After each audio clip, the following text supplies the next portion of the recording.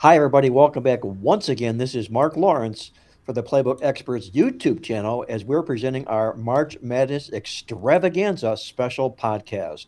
We're going to cover everything from A to Z for the start of the March Madness tournament here with Andy Iskoe, our co host, Jim Feist, live from Las Vegas.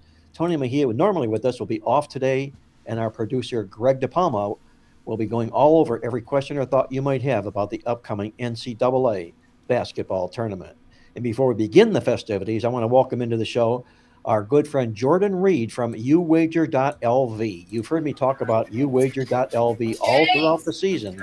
And with that, we decided to bring Jordan Reed on to tell you a little bit more about what uwager.lv has to offer to you throughout the tournament. Jordan, I know you've got your brackets all set and you're ready for the March Madness tournament. So too, I guess, is everybody at uwager.lv. Yeah, thanks for having me on. We're very excited. March Madness is a super fun time of year. We got our brackets up for everybody to play in. You got to get in before the first game here on Thursday. So come on down. Let me ask you this, Jordan. How long has UWager been in business as a sports book? I was really excited about uwager.lv. I know you guys do a lot of work with us in our Playbook Preview Guide magazine, our weekly newsletters and everything, but I really love the way you run your operation there. How long has UWager been in business as a sports book? UWager's been around for a really long time. They've been since 1998, actually, started up here in Costa Rica. One of the oldest sports books.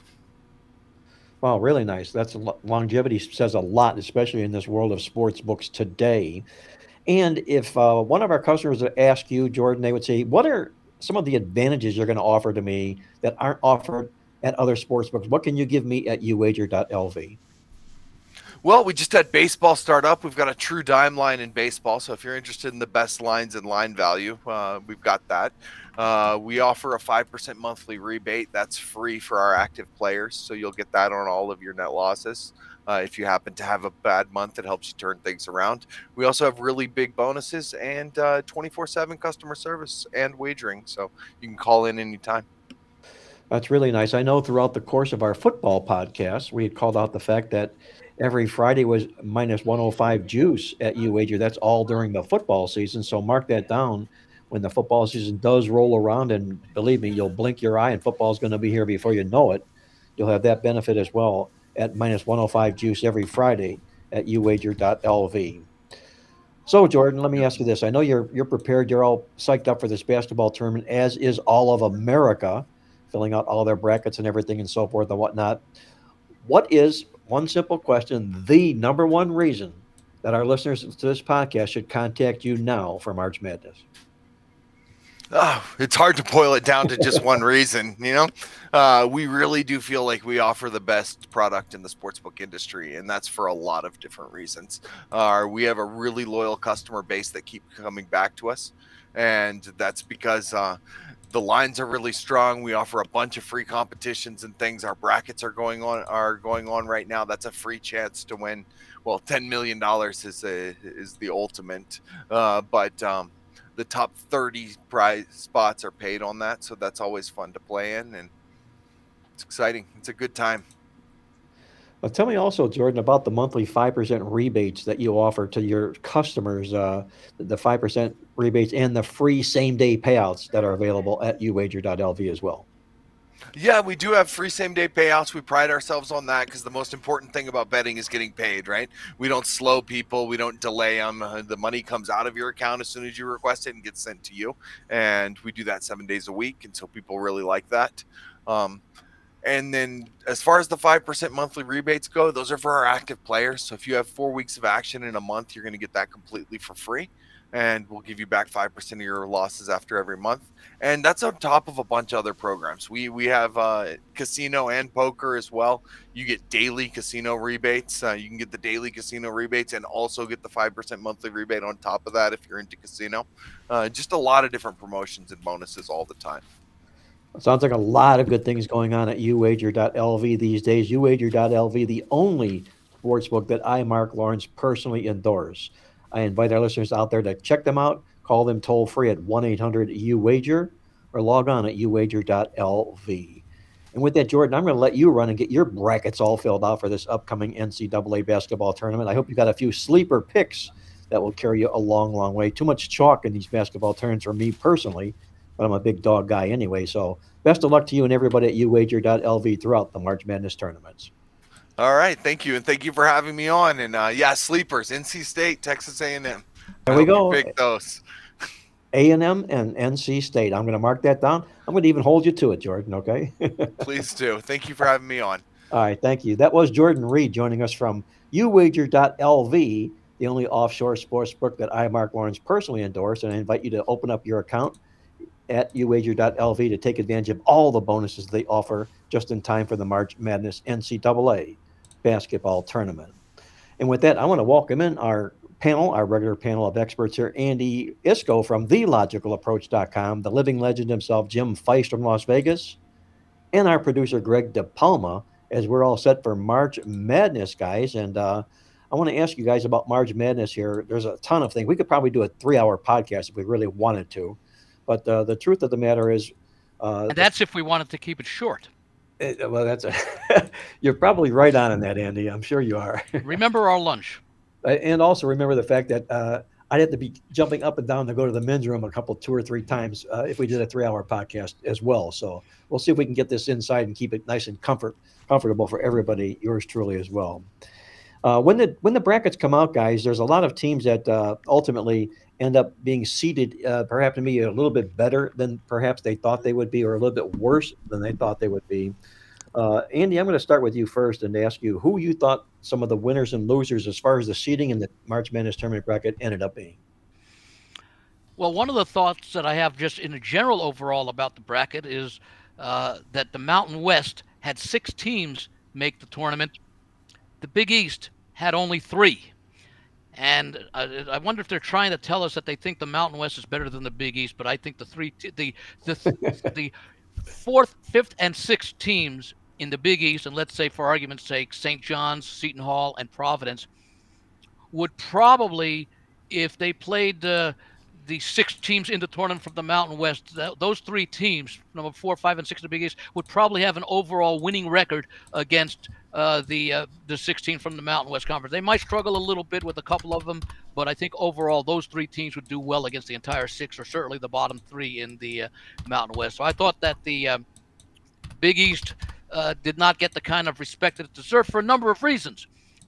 Go back to Blue Ribbon Yearbook, one of the maybe the most respected preseason publication. Yes, it is. Right. They had UConn, Marquette, and Creighton as 3 of the top 9 teams for the season. Turned out to be correct. That those 3 teams are seeded 1, 2, and 3: UConn, Marquette, and Creighton.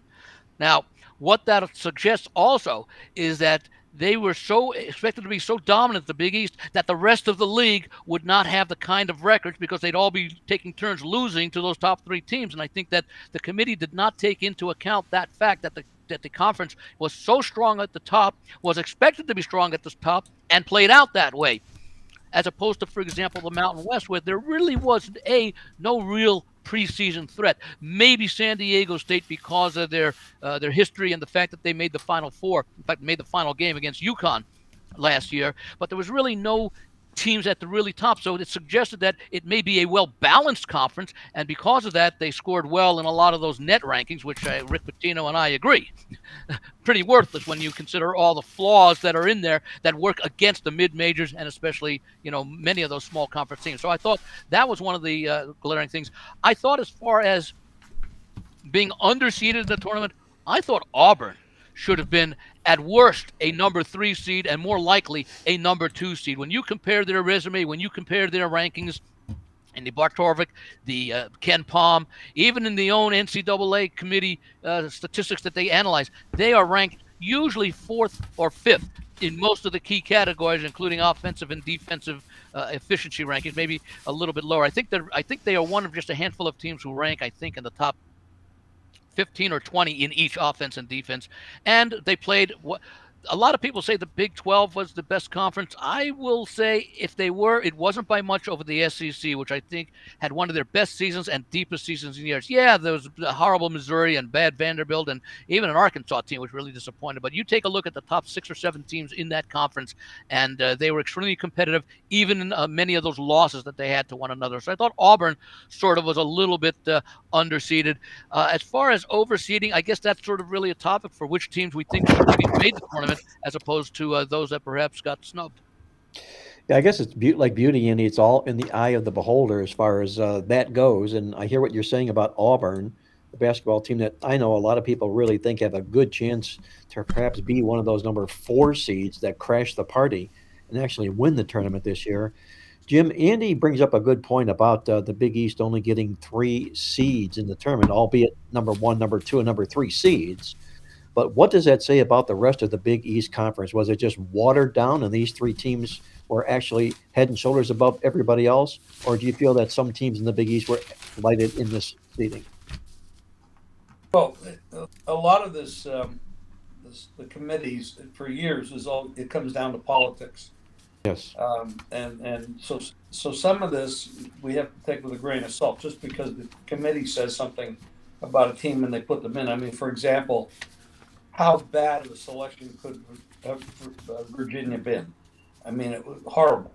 And there were like probably 6 teams that deserved to get in over Virginia, and then Virginia slips in. Why? Well, they're a former winner. They got the political stuff. It's Virginia. You know, it's a classic school. It's a lot of politics. It's a dirty game. It's not always fair. If you went by the net or the Ken Palm, or Virginia wouldn't have been there. And there's other teams that would have been. You know, St. John's, for example, coming on strong. Rick Pitino, Indiana State. There's a lot of teams that I would rather see playing than Virginia. And there's other teams that got in that shouldn't be in as well. And then we have this issue where the best teams in the league don't make it because they lose the conference tournament, which is, excuse my French, is bullshit. So why play the whole year when all you have to do is win those last few games in the tournament to get in? That's kind of a silly example, but it's a bad situation. Probably won't improve until I don't know when it'll improve. Maybe it never will. Well, the only thing that they're thinking about doing, which I'm completely against, is adding even more teams, because that would be an answer to, say, 5 teams that got knocked out because of bid stealing, postseason conference tournaments. But when you're talking about 68 teams already, if you can't be one of the top 64, then why are you complaining that you're 69? I mean, it's ridiculous. Greg, I think what it comes down to, excuse me, but it's not about that. It's about it's about who has proven they're the best team. I mean, can you really say that these number 1 teams that got knocked out in these middle? Oh, you're talking about like South Florida? Yeah, these teams that did. I have no problem with that. I agree 100%. Those teams deserve to be in because they were clearly. What did that team have? Like a 15, 18, 20 game winning streak, and then they lose 1 game and they're out. They're done. I have no problem with that. Well, that's. I want to hear the moronic reason that Virginia got in. Yeah. I want to hear that from some intelligent being. 100% agree. Maybe Hey, not Jim, someone. I'll give you the moronic reason that Virginia just stunk up the joint in the play-in game. I heard an interesting theory just before the podcast began, and maybe it's an excuse.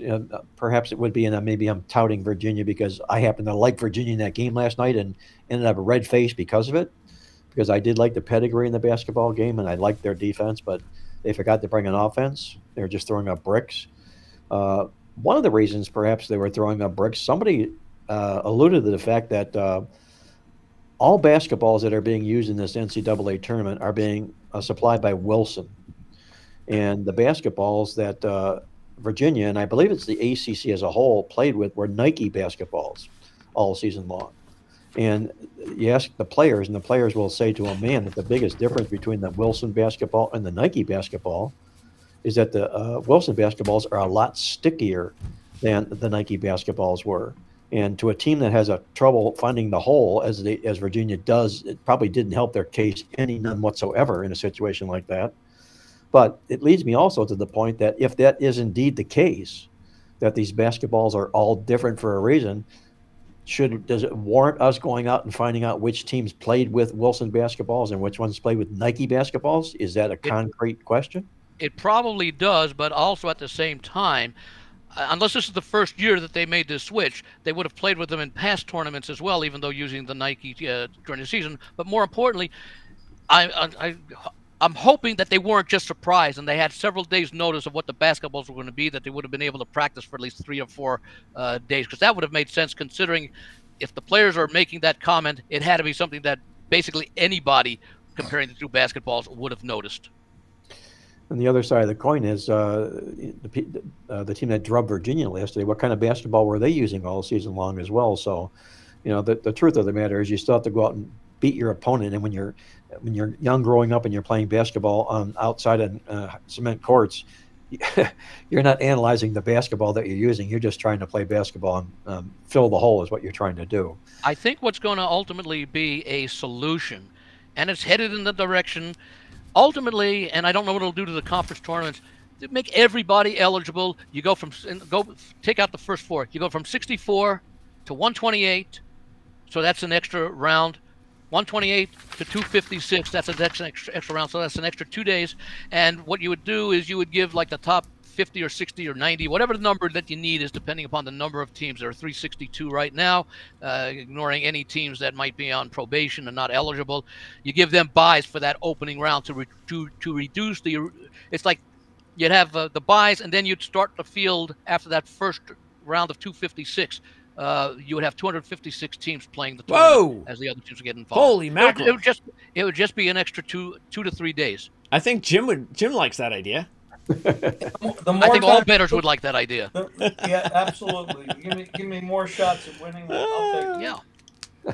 But I mean, I sort of say half-jestingly because it's not likely, but it is something that is workable. And again, it's all about money. And think about the ratings would be. Yeah. Now, a lot of the top teams would not play in the bye round, so you're not looking at like 50-point point spreads. You might be looking at, when you get to the final, the field gets trimmed to 256. You still might be looking at 30-point spreads, but then you get down another round, and then you get to our more reasonable point spreads as the really non-deserving teams are eliminated. And that might just be a way to, well, then all the griping will be, A, which teams deserved buys that didn't get them, and B, the seedings would be more of an issue. But at least everybody can say we had our chance. Well, Andy, I think you're onto something there because, as Greg mentioned, teams like USF, South Florida, definitely belong in this tournament. And because of one loss, politically, as Jim referred to, the fact that they lost in their conference tournament at an inopportune time, they don't get a bid here. I think that's ridiculous. And I also think, Andy, you're on the right path here in that it's inevitable that the NCAA basketball tournament is going to grow. It's going to expand. And if for no other reason, because we live in this world today of money talks. And that's what the NCAA basketball tournament's all about. It's all about the money. By the way, one other comment, and it relates back to the first question, and that is about the seeding and deserving teams. What has the selection committee, have against the state of Colorado, making both Colorado and Colorado State be in the play-in games, despite the fact that they were seeded number 10s, and usually these games are between number 11s? Because they were the first state to legalize weed. I guess that might be. I don't know what they have against Colorado, Andy. Well, pardon the pun, but if that's true, maybe their seed should have been improved. That should have been. Hey, Greg, let me ask you this question. We're talking a little bit about winners and losers here and the guys that come out of the seeding here in either pretty good shape or not so good shape. One of the guys I think on my list of a team that I think was fortuitous in their seed was Kentucky.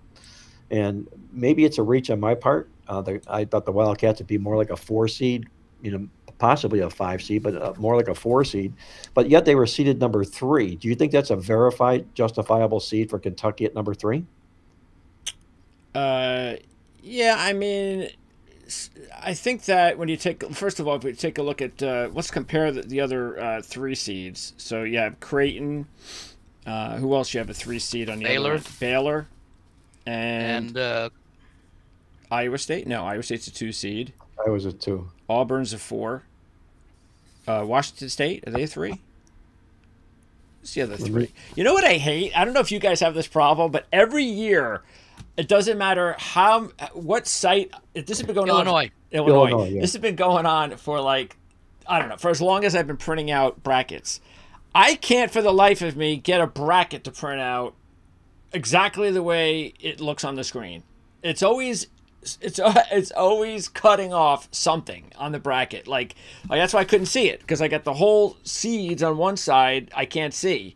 I got everything else, and I know it's a silly complaint, but I just think a lot of other people must be having the same issues. Exactly. You need a magnifying glass to read the 64 teams that initially make. Oh yeah. Well, here's the fix to that, Greg. We were in my office this morning, and we were printing out brackets, and we ran into the same problem. And what we found out the thing to do is today, when you copy a link and you go to paste it and send it somewhere, it doesn't just send the link; it sends a photograph of what that was all about. And then you're supposed to click on the photograph and it's supposed to open. Well, the problem is it doesn't open. It opens to whatever size it determines it wants to send it out as. But if you take that link that you're sending, and in the upper right-hand corner of that link, there's a drop-down box, and it'll say print as a link rather than as a PDF. If you open it up and click on the print as a link, it will open it up to true size. Interesting. So that's, I'll have to check that out. Good tip. Yeah, right. Everybody can use one. Yes. But getting to your point, look, I think the thing with Kentucky, and I think everybody sees this, and we've been suckered into this Kentucky deal for quite a number of years, and that is that they have all these great athletes, these great NBA prospects, but it's always, every year it's like the entire team is different, because he has so many freshmen and sophomores that come in and McDonald's All-Americans and top 5 recruits and all top 5-star recruits, and they're off to the NBA. Some of that hasn't been working recently, but this year it has, and because of that, I think they're looking at Kentucky a little bit. I think they're upgrading them myself a little bit more than I think they should be, because they don't play any defense. I think we lost to Texas A&M, I believe, which is a pretty decent SEC team.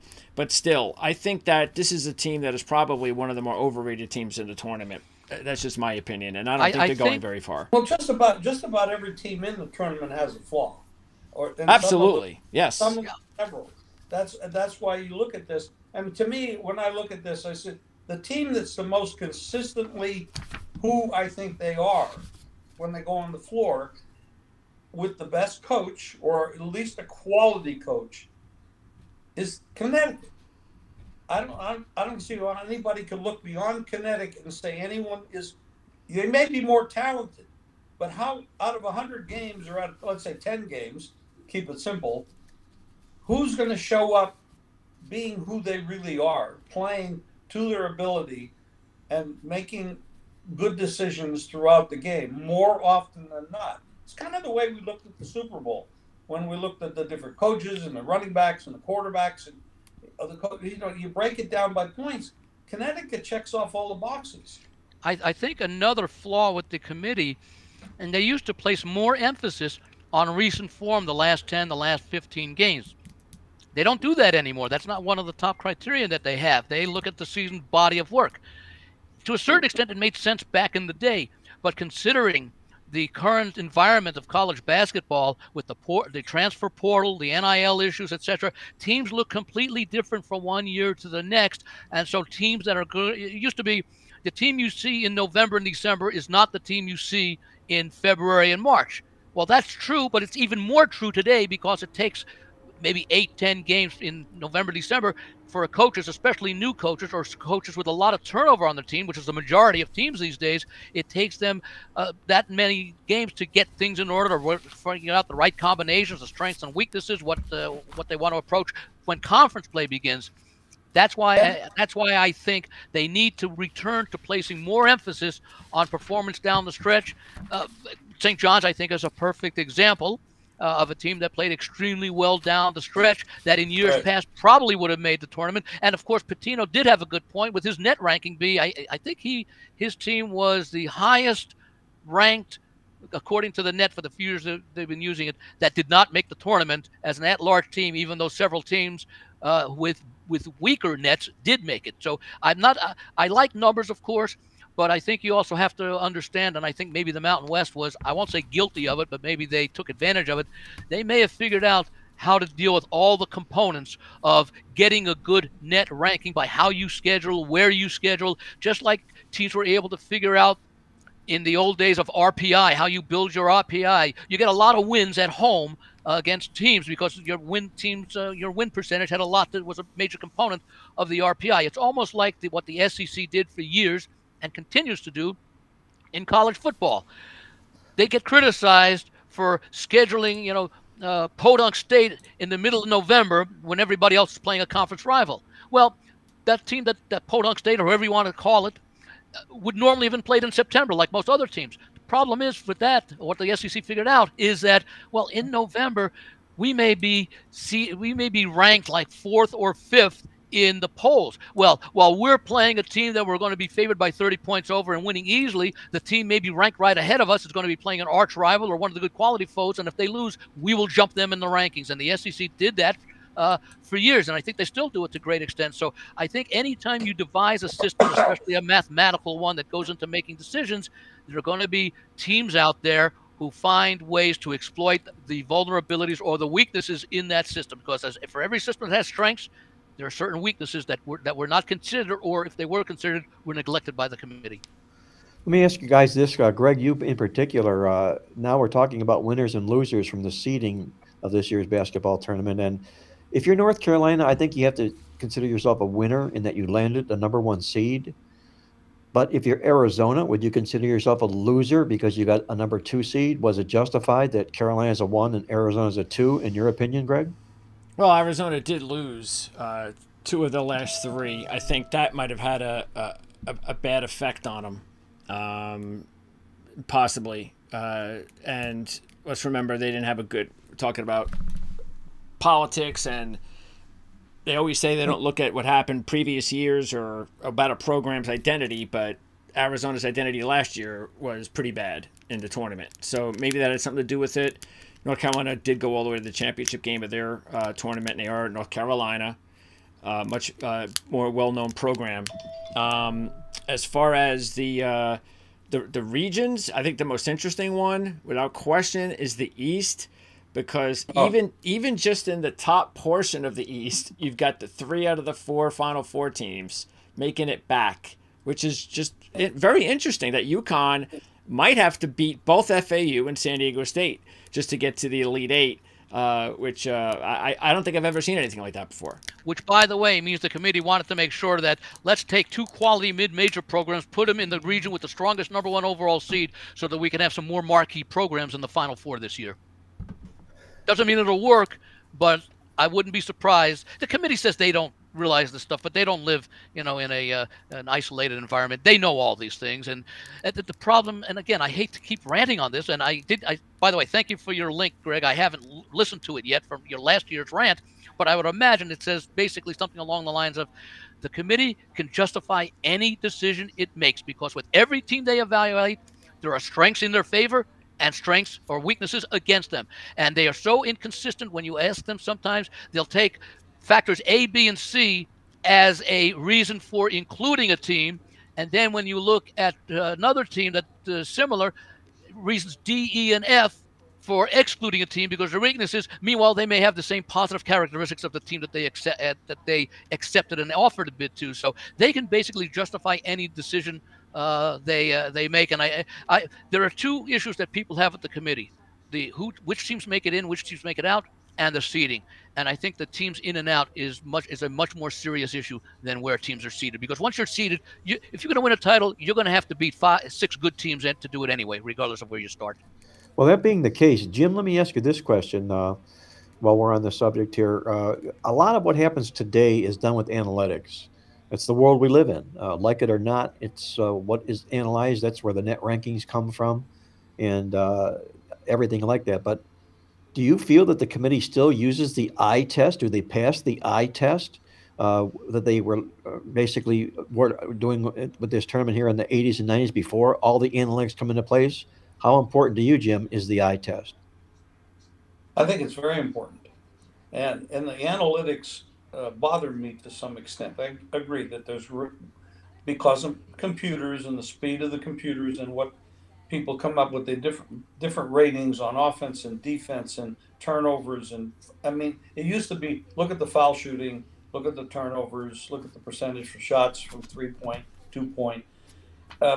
But now it's broken down into so many different categories. The problem with using so many different numbers, the good thing about basketball is they play 30 games, so you can the numbers have a little bit more value because they play 30 as opposed to in football when they play 11 or 12 in college football. So there's more value there. In baseball, it means even greater because they're playing 162 regular season games. So numbers mean more the more you can put the stats. You have a bigger sample size. But I think they've lost track of the eye test. I think they look, and then when you talk about analytics, how much weight do you put on each category that you're looking at? Is defensive rebounding worth a half a point or 3 points? Is offensive shooting 3-point shots? I mean, you take a 3-point shooting team that's averaging say 40 points, 40 percentage points a game, 3-point shots, and then they come out and hit a 13 out of 40. I mean, you have a game like that, you're going home unless you have some kind of inside game, offensive rebounding, where you can get some of your own shots back and put them back in. I mean, there's so many different ways of looking at numbers, but there's only one way to look at a game and how it's played, and how does the left tackle do, and the wide receivers, can he get separation, and I think we lose that. I think we depend. I mean, we had a head coach down the Padres, they're not Padres, Chargers, Staley. Yes, Brandon Staley. He was so much into analytics. I think a lot of us would sit there and pull our hair out. Yeah, the game got past him because of it. Yes, they ruined a really good team on paper. They had a lot of great talent. He didn't qualify as being there making those kind of decisions. He might be a back guy up in the booth guy that runs that. Okay, you're 32% better off doing this than that, and let the head coach. But he wasn't. He was out of his element, and I think a lot of people in this business today are out of their element because they forgot about what the hell's going on the field, and they're just looking at a bunch of numbers. Yeah, let me say something about the numbers, because you bring up a good point with the 32% that they say. Well, it's nice to know that overall it's 32%, but you know what? For this one decision, it's either going to be 0% or 100%, and sometimes that's where the instinct, the history, your familiarity comes into play. When you take a look, for example, let's use Ken Palm ratings, okay? Ken Palm ratings are almost universally accepted by the lines makers, because if you look at the lines that come out for sides and totals, they are very, very close. Now, very much. The problem with these ratings, okay, so you have to respect the lines maker because they're using respected numbers and people are going to follow them.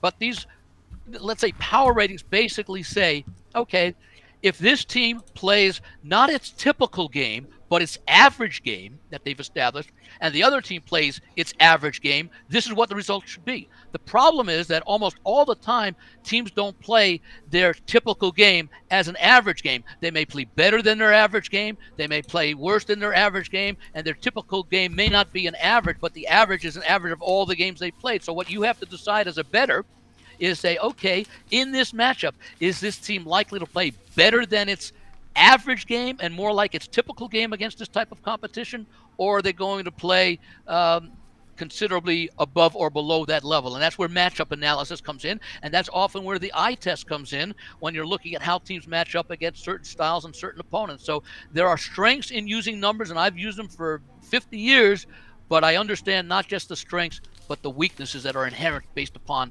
the factors that go into determining those numbers. I know. I go back to the days of Jerry Tarkanian and the Running Rebels from Vegas, and they were a basketball team that, to me, always passed the eye test. You looked at that basketball team; they looked so much bigger, so much faster, so much better than the other teams. You didn't even need to look at the stat sheet to find out what edges they had defensive field goal percentage, rebounding, so forth and whatnot. You just knew that it was one damn good basketball team. Damn right. Exactly. Yeah. So, now is UConn one damn good basketball team? Probably. I mean, they're defending champion. Are they going to get there again this year? I don't think so. If for no other reason, because it's been a long, long while between drinks of water of teams repeating, and they're going to also be the targeted team, but they're still one very good basketball team. Let me mention one thing with that, Mark, because if you go from the end of the UCLA dynasty, which ended, let's say, 1975, wouldn't last year when they won like 7 out of 8 or 6 or whatever the number was, there have been almost 50 years since 1975. It's happened only twice that teams have been able to repeat. Duke in the early 90s and Florida in the mid-2000s. Now, keep in mind, every year there's going to be a defending champion. And it's easy, especially if they've had a good season, that's going to be the team that everyone's going to say, will they be able to repeat? And they come up with many, many good reasons. And Connecticut is just the latest in such a long lines, and yet it's only happened twice. So I'm with you as far as thinking that they won't, not largely because they can't, but because it is so difficult to repeat. They had the target on their backs every game this season, but more importantly in the tournament, teams are going to be giving them, you would think, their best opportunity. And can you survive a 6-game stretch where everything goes your way? Yeah, you can win the first 2 games pretty easily, unless you're like a number 1 seed like a Purdue was last year and Virginia 6 years earlier, or 5 years or whatever it was. But for the most part, once you get into the Sweet 16, you are facing, I would say, of the remaining 4 games that you will have to play somewhere along the line, because it may not be round by round by round, but 3 of those 4 teams that you would have to get by are capable of beating you as the top team.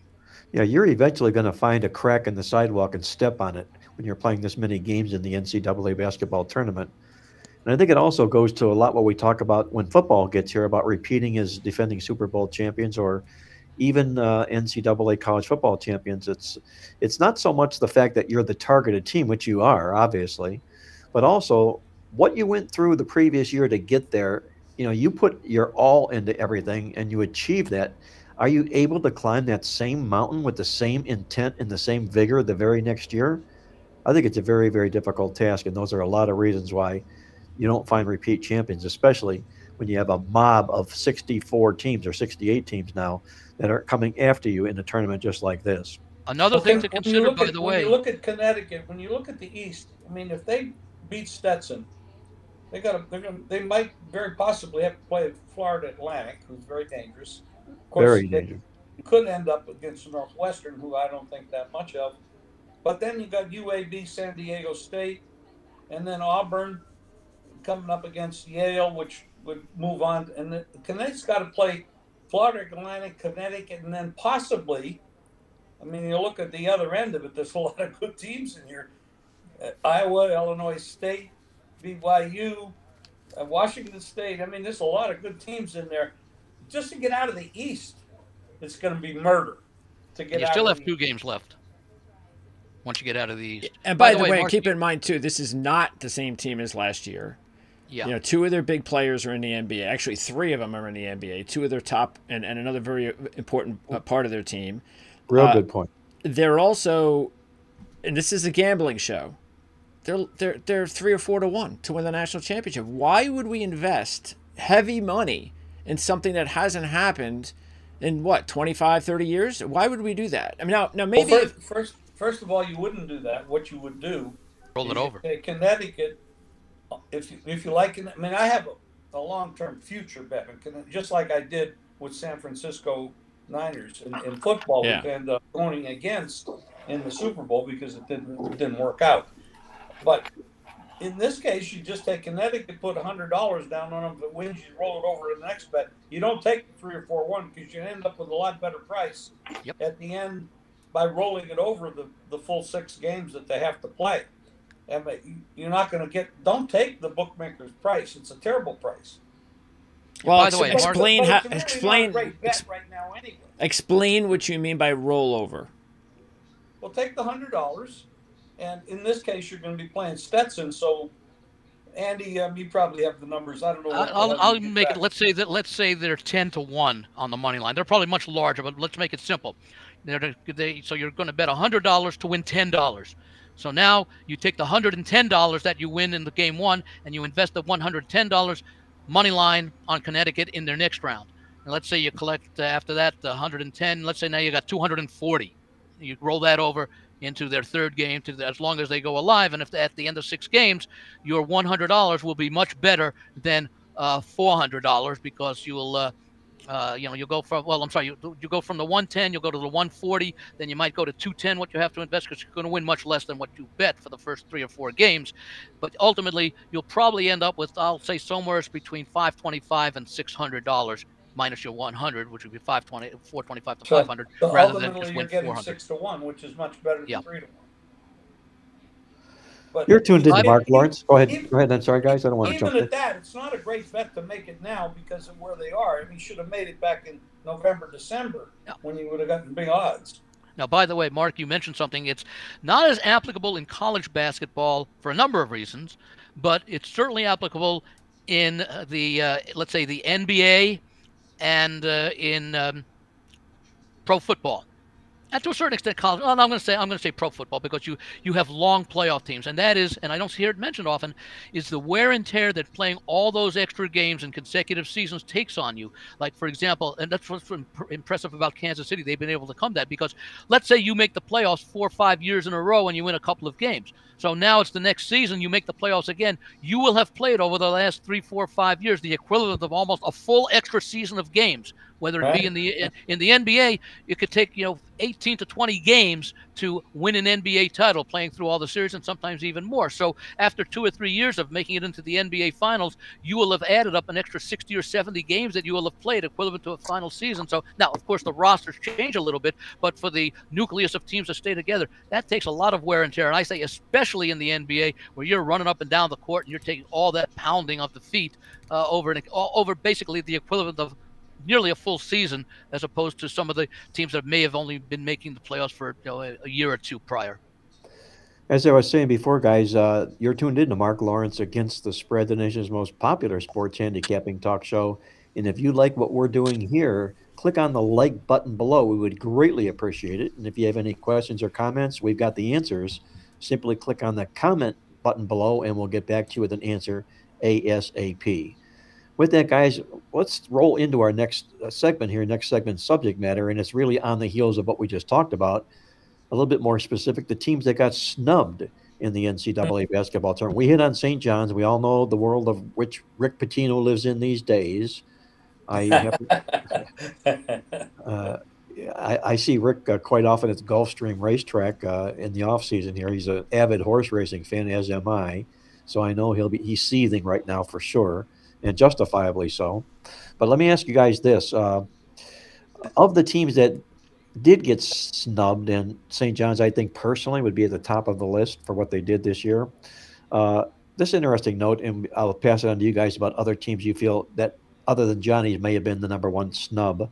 But there were also, in addition to Johnny's, you can also talk about maybe 6 teams that were snubbed that didn't even opt to go into the NIT tournament. And I don't know if that's good for the world of college basketball. I really don't. It's like saying, give me my marbles, I'm going to go home. You didn't let me play. I want to get out of here. But along with St. John's, you had teams like Pittsburgh and Indiana, Ole Miss, Oklahoma, and Washington that said no to the NIT basketball tournament. Andy, do you think that was a justified move for teams like that to be snubbed and say no to the NIT? Well, I think it's on an individual school basis, and we don't know how many of the teams refused because of the costs involved, how many teams refused because the players the coaches did a canvass the players and they said, no, it's been a long season. We've been at this every day since November. We don't want to play, and they turned it down. And the NIT used to be the premier tournament for like 40 years, getting back to the 1920s and 30s up until really the NCAA got a lot of coverage in the late 60s, early 70s, and it's taken off since then.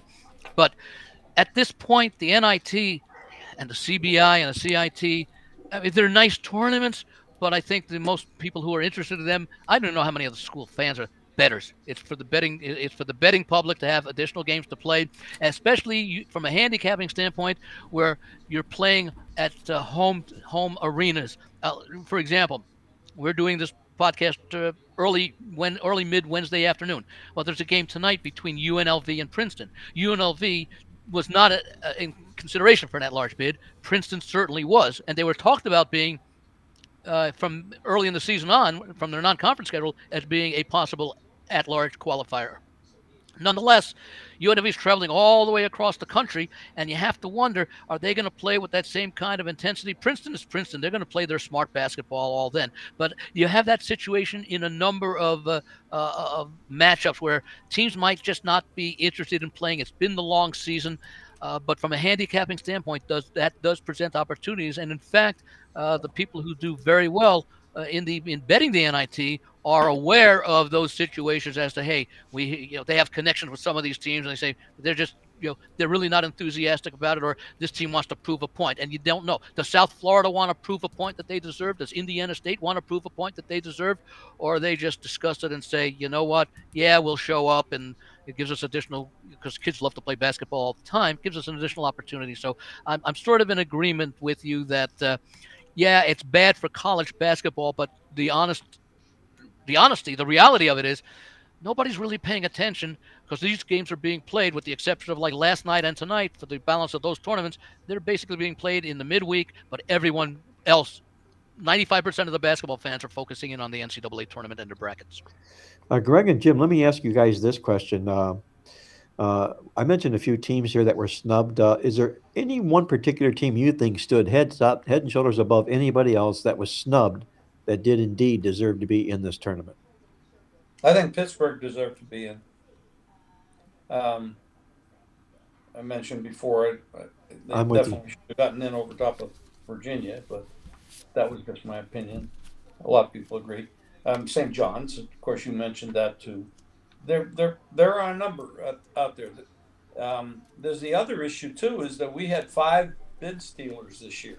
Normally it's only 2 or 3, but this year, from what I heard on one of the podcasts, there were 5 bid stealers, which means the teams that won their conference regular season lost in their tournament, and the bids went to lesser quality teams according to their records during the regular season.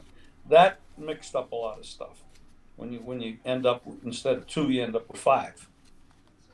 Greg, let me ask you this: what about a team like Ohio State, who, made a transition, or their complexion changed throughout the basketball season when they changed head coaches? They became a completely different basketball team, and they played really well down the stretch. Did Ohio State deserve to be in this tournament? Not really, because the Big Ten in general was down quite a bit. And because of that, that's what you had to weigh. Like, who were they beating when they were making this run? So, and I mean, my rant last year had to do with my team, Rutgers, not getting in. And Andy mentioned how all of a sudden now this year they're not going to weigh how teams have fared in the last, say, 6 weeks compared to the entire season. Well, wait a second. Last year when Rutgers didn't make it, you did take that into account, because that's the reason Rutgers didn't make it, because they didn't play well down the stretch. They beat Penn State twice, and you took Penn State over Rutgers. Well, that's the only excuse, is that Rutgers didn't play well down the stretch and Penn State did. So as you've been pointing out, it's all about what they want to do and how they want to shape their decisions. But no, to answer your question, I don't think so based on that. And again, if they wanted to prove it, then they needed to go further in the tournament. If they would have made a run like to the semis, maybe they would have got more of a shot. But yeah, that's the last stand. And for me, this season in particular, I don't see big bubble teams that really stick out. So therefore, the ones that I want to look at are the teams that got robbed, that had great regular seasons in some of the smaller conferences like South Florida. Or Indiana State. Or Indiana State. Indiana, yeah. By the way, Mark, I sort of, my opening comments talked about the Mountain West versus the Big East. Yeah. One of the things is, and Jim did this when he mentioned, if you're going to say a team should have been in that didn't get in, you also have to answer the question, which team would you take out? Jim said, for example, Virginia. He might have picked Pitt over Virginia, same conference. Okay, if I said, okay, St. John should have been in, who would I take out? My first answer would be, and I like the Mountain West Conference, but again, 6 teams. I would have taken out one of the Mountain West teams, and I don't know which one it would have been, but I would have come up with an answer if I needed to be specific. You do have to consider which team you would have eliminated from the field if you wanted to put another team in, and I don't know if the committee even really thinks about it. Now, the bracketologists do, because they all show the last 4 in and the first 4 out, so they've got their answers to that. The committee doesn't have an answer for that. That's a great point. Real good point. Okay, with that, guys, let's do this. We've hit a little bit on the winners and the losers and the snub guys and everything and so forth and whatnot like that. But let's talk a little bit now about the long shots, or the teams that we want to either put on our brackets to help ensure our brackets, success in our brackets. And we always need some of these long shots, especially in these first round games. Nobody loves anything better than to find a number 12 seed making it to the Sweet 16.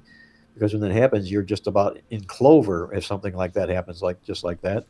So I'm going to turn it over to our producer, Greg DePalma. And I know Greg's got some questions here about what we're talking about here, long shots and futures for the NCAA tournament. Greg, I'm going to hand it over to you. All right. So, and by the way, we are going to give we'll give our official futures picks to end the show. Yes. Everybody will have their own, whether it's 1, 2, or 3 high long shots to keep an eye on that might want to put some money on. All right. So what we did, and we do this every year. Mark's done it with me for the last few years. We take a look at some really important trends that have to do with upsets. So we're going to start, and again, these are questions for the panel. So we're going to start with you, Mark. Okay, this is a 15 seed question. Which 15 seed has the best chance to upset a 2 seed? Now that's important because one 15 seed has upset a 2 seed in the last 3 tournaments. Princeton did it last year against Arizona. We just talked about Arizona, and is that part of the reason that maybe they should have got a number 1 seed or not? St. Peter's upset Kentucky in 2022, and Oral Roberts upset Ohio State in 2021. So, Mark, which 15 seed do you think has the best chance for an upset? I would say, looking over the chart here, I might go to St. Peter's against Tennessee. I'm not really keen on Tennessee. I know they play some pretty good defense, but we've talked before in the past about Rick Barnes finding ways to lose games rather than win games. And, if he's on the sidelines on this weekend here, I'm not going to be all that stunned or all that surprised. This is the sort of a basketball team in St. Peter's that lives for situations just like this. They come from a nondescript lower edge conference, and doing something like that, my vote's going to be on St. Peter's over Tennessee. Andy, we did a prep a couple of days ago.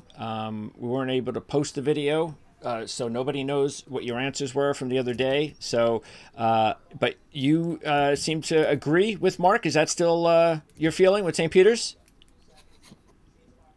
You're muted, Andy. Yeah, I was going to say, I didn't even recall that I mentioned St. Peter's the other day. So I was looking at these questions. Because it was not really, we didn't have this kind of agenda listed specifically, as I recall. In fact, I think, wasn't your first question today going to be about the first 4 teams to advance? So maybe we'll get to that next.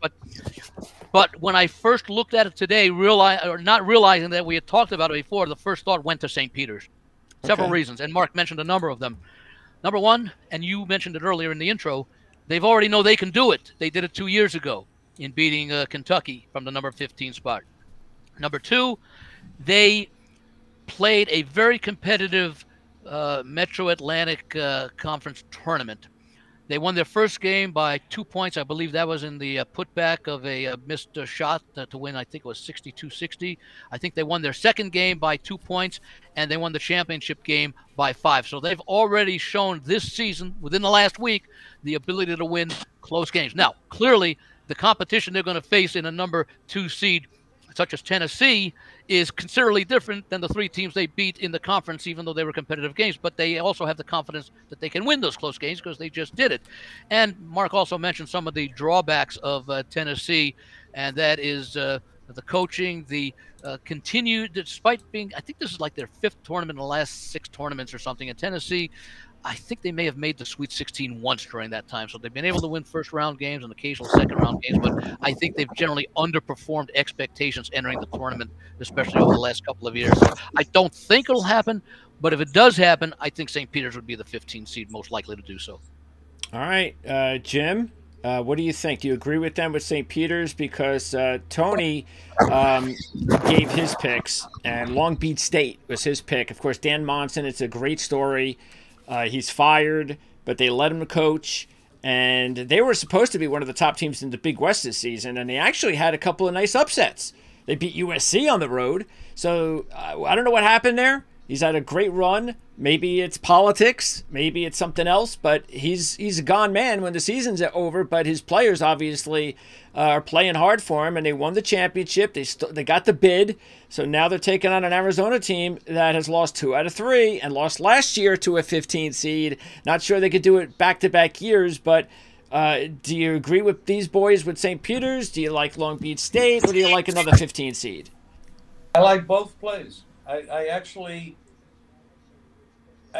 bet Long Beach State. I took, I think, 21.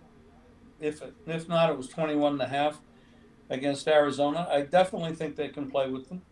I think the styles match. I think they can hang in there and make it tough. St. Peter's, you got to go back to what the guys said. They know they can do this because they've done it. And then, of course, we got Rick Barnes, who's always going to do us a favor in game doing something. But I mean, these teams are 20-point dogs, or should be. And when you look at the power ratings, you're around 20-point differences in power ratings. So it's a big move. But I would say either one, but I actually bet more on Long Beach. Well, the good thing is that if it holds up, all you have to do, even if you just believe one of them is going to do it, then you do all 4, and you'll definitely make money. So you just cover your tracks. But those 2 definitely look like the more likely upsets. But you never know. I mean, it could be another 15 seed that we're not even talking about.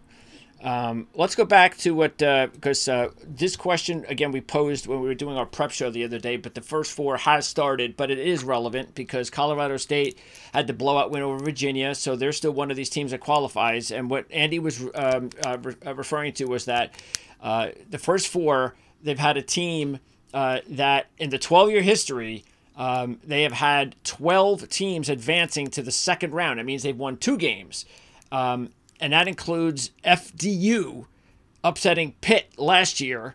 And there's 2 teams that actually made a run in the first 4 all the way to the Final 4.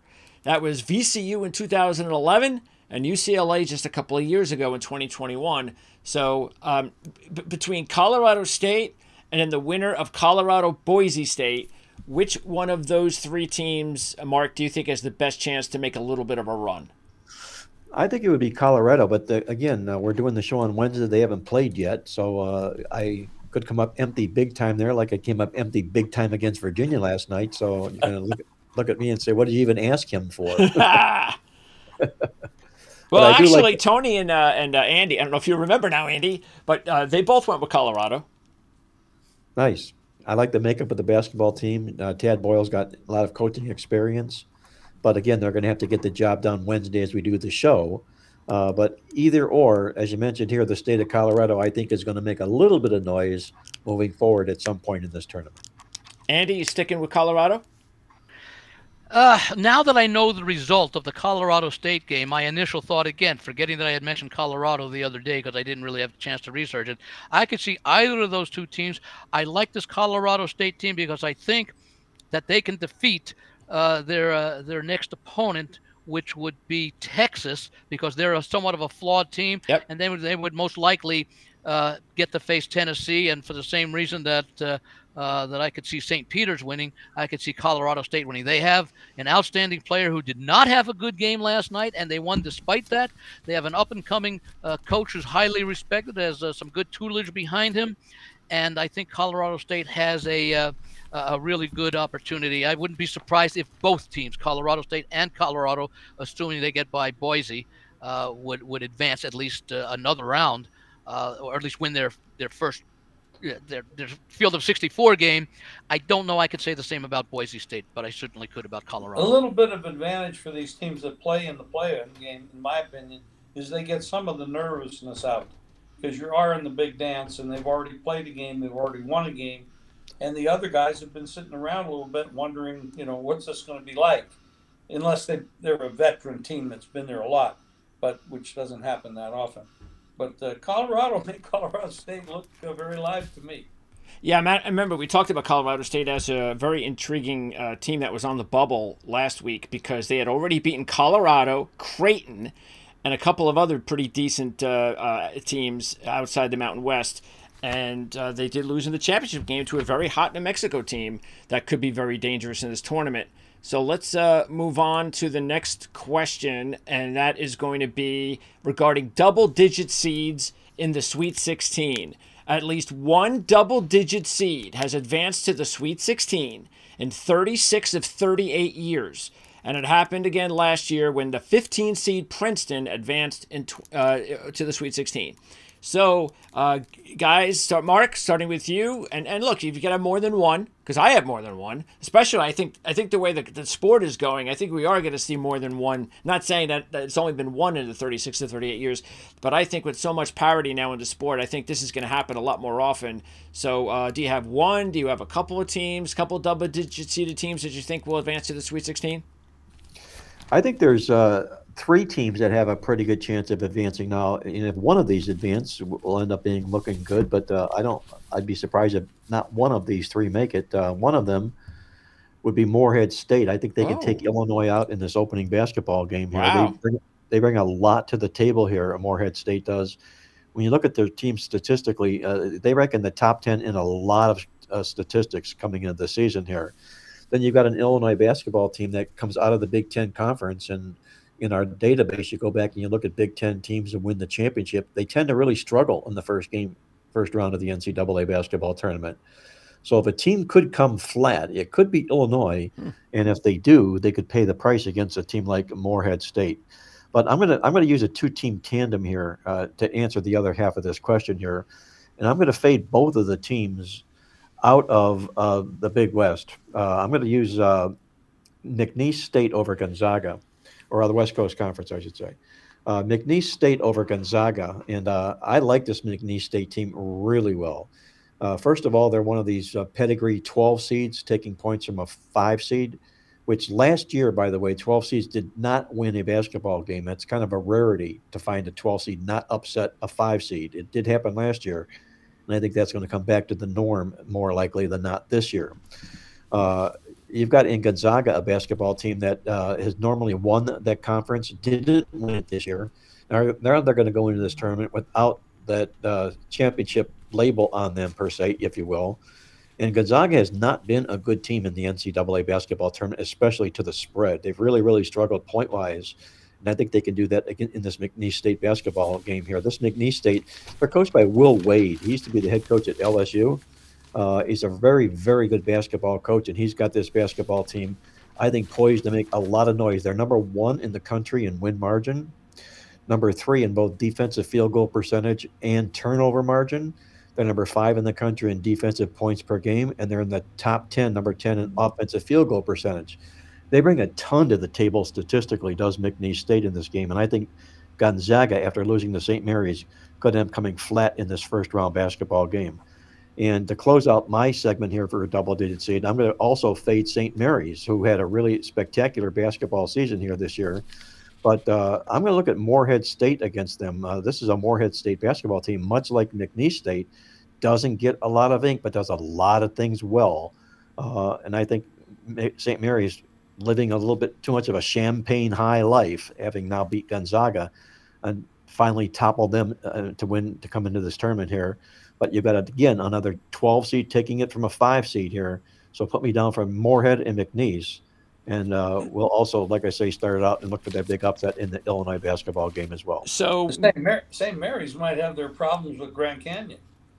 Yeah, they have watching them play in that championship game, and I know it can look a little bit misleading because of you're not playing against top competition, but they have this kid Grant Foster who just looks like a real exciting player, and just one of those players that you just get the feeling that he's going to do something and he's going to make a name for himself in the tournament. And look who's coaching the team. It's Bryce Drew. I mean, if you're going to take an upset in the tournament, you're going to do it with a coach that had the all-time college basketball shot in March Madness. So why not Bryce Drew, a lead coach team, and Grand Canyon putting St. Mary's away. And by the way, that's an interesting little bracket because I know Andy likes Charleston. So I think Charleston and Grand Canyon might face each other off with a bid for the opportunity to go to the Sweet 16, Andy. Let me correct myself real quick here, Greg. When I mentioned about fading St. Mary's, I meant to say using Grand Canyon in that basketball game. We're going to fade both Gonzaga and St. Mary's as 5 seeds against 12 seeds. And Grand Canyon, as you just mentioned here, is a basketball team that indeed can make a lot of noise as well. Yep. So you put me down for those 2 12 seeds, if you will, for possible upsets in this first round basketball. By the way, Mark, out of those 2, Grand Canyon and McNeese, which one do you think is the best chance to hit the Sweet 16? I think that would be McNeese State. This basketball team is really, really talented, and a lot of people don't know it or appreciate it. And if they get by this first round here, I think they're going to make a lot of noise. Okay. Andy? I also agree with Morehead State getting by Illinois, and in which case they would play the winner of BYU and Duquesne, and I think Morehead can win that game as well before their run ends, likely against Iowa State. Wow. The McNeese and Gonzaga is an interesting game. I'm not so sure that – I mean, I love McNeese State. I've loved them all season. But I'm not so sure – first of all, with Gonzaga, this is finally a year where there are no expectations from Gonzaga. They're always a 1-2 seed, and everybody's saying – and they're always disappointed. They finally made it to a championship game a few years ago, losing to North Carolina. To me, Gonzaga proved what they are. I mean, they still had a very good season, just not as good as St. Mary's. But they proved what they are on that last Saturday of the regular season when they went down to St. Mary's. And thinking that they may have needed to win to have a chance at an at-large bid unless they won the conference tournament, they won that game. I want to say it was a 13-point win. They were in charge of most of that game. And that proves something to me about Gonzaga. And I will never take Mark Few lightly. Now, as far as the matchup against McNeese, I'm playing McNeese in the first half because I could see what could happen. They're staying way up in class.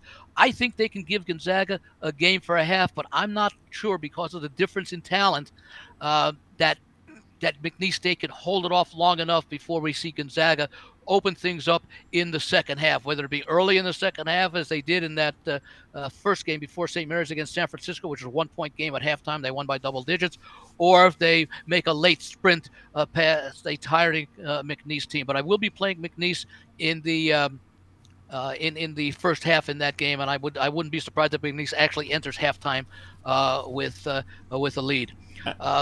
I'm also looking, but I don't think that they are the double-digit seed that will advance. I did mention Morehead.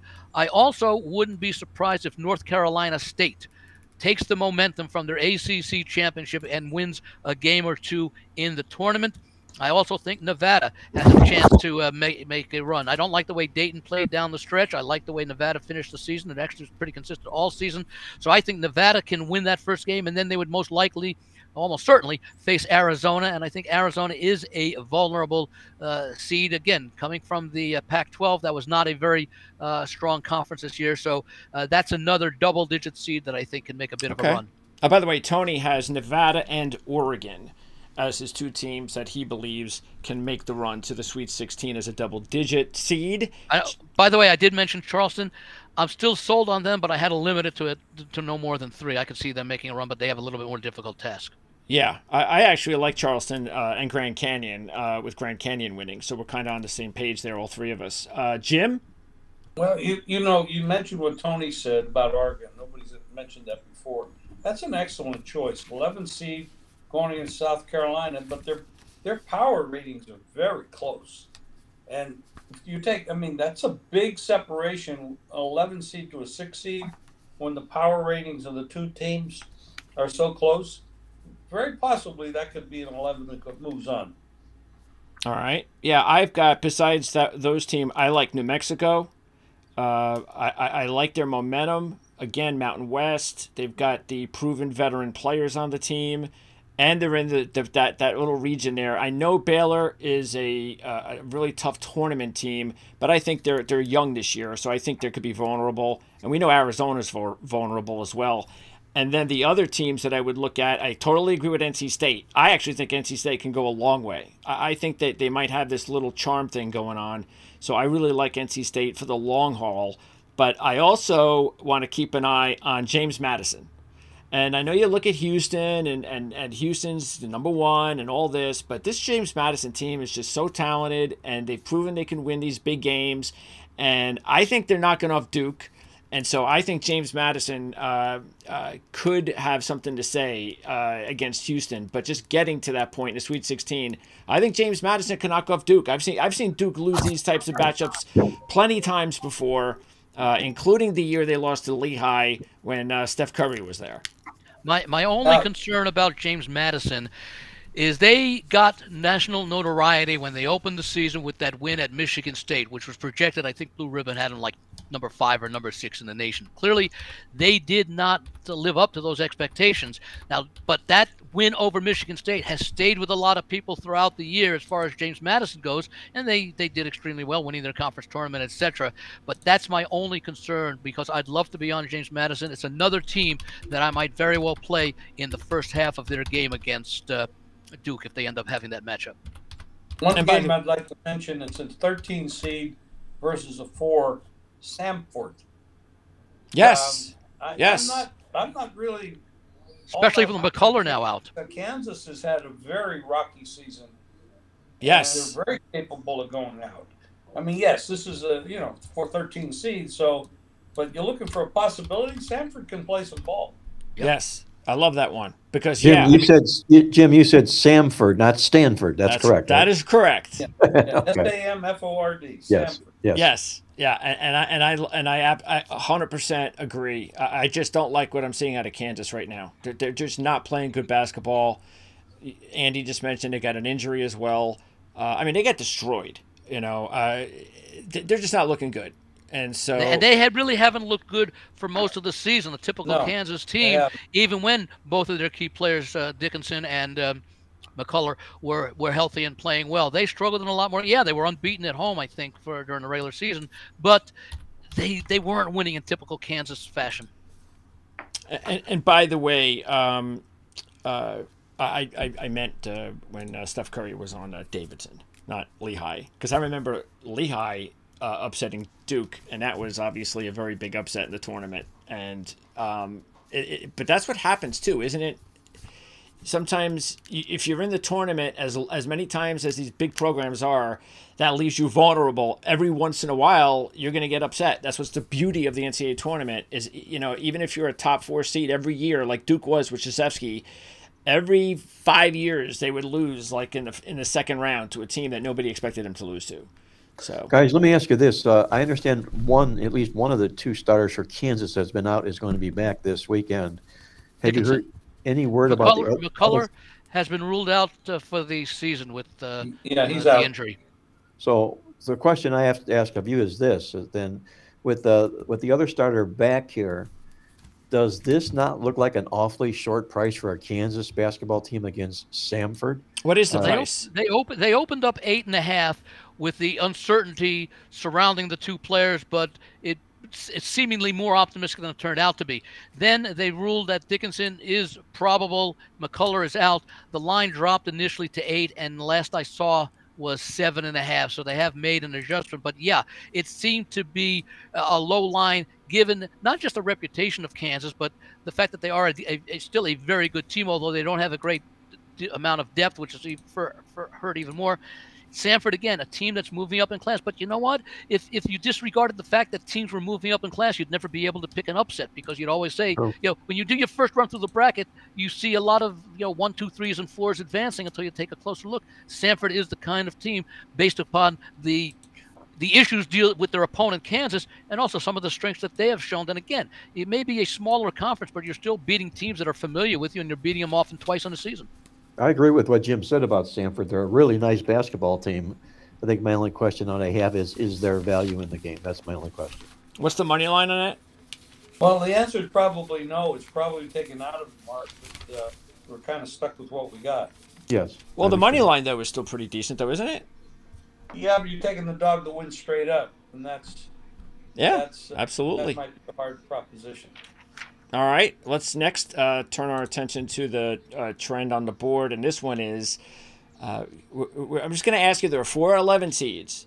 So I'm going to ask you to give us one 11 seed that definitely makes it to the Sweet 16.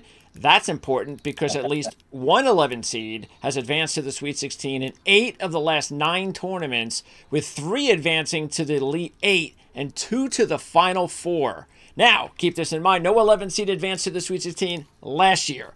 So I don't know if a new trend's starting, so keep that in mind. But there are some really dangerous 11 seeds, including New Mexico, NC State, and Oregon. Mark, who would you go with? Well, the only 11 seed that I really like, or I should say I don't really like, but I like is NC State. I don't like the other 3 11 seeds. New Mexico's really kind of come back after teetering on the brink. They started out so well, then they ran up against a real rough path, but they closed out real strong. But it's NC State that right now that is playing with the hot hand, and as you mentioned before, Greg, I think they can make a lot of noise in the tournament. They would be my choice, NC State. Andy? Because you had NC State the other day. You sticking with that? Well, my other thought that I was thinking was possibly Oregon, who I know Tony likes quite a bit. I just wonder if they could get by Creighton. One of the other number 11 seeds, Duquesne, I'm not sure that they could get by Illinois if indeed Morehead State does not pull the upset that I think a couple of us like here. So yes, I am staying with NC State, and I do like the draw that they have. I think they can get by Texas Tech, although I do like Texas Tech as a team, and those were 2 teams I was looking to play on before they got matched against each other. And we talked about Kentucky and some of their vulnerabilities. So I think that NC State could match up nicely against them, especially defensively against Kentucky. Kentucky, I think, was number 1 or number 2 in 3-point field goal percentage this year, if I recall correctly. And if those aren't falling, that could be trouble for them. In fact, I'm showing a number. I'm talking in the field of 68. Kentucky was number 1 in 3-point field goals, making a little bit over 41%. So if NC State can frustrate them a little bit, they can pull that upset. Jim? Well, I mentioned it before. I'm going to take Oregon to move on. Okay. I definitely believe it. Look at Oregon, take it on South Carolina, and then they move on. It would be very tough. And Creighton's I like Creighton a lot. Moving into the 16 off that might be tough. I may be wrong with that. I like Oregon in the first matchup. The second matchup is a little bit more difficult. Creighton's a tough team. Yeah, I might have picked Oregon against any of the other number 3 seeds or number seeds that they would be facing. All right, just 2 more to go. Give us one 7 seed or lower to make the Final 4. Now, keep in mind, a 7 seed or lower has reached the Final 4 9 of the last 10 tournaments, with 12 making it the last 12 years, including 9 seed FAU last year. So a 7 seed or lower to make the Final 4, Mark.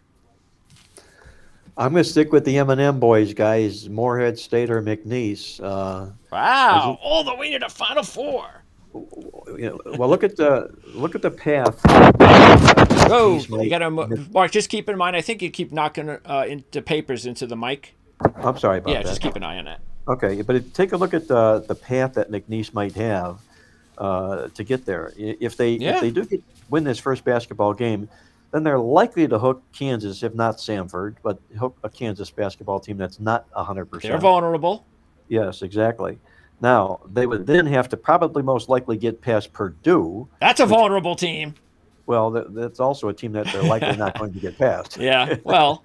My other guy, Morehead, I really like their chances of a possible upset here against Illinois.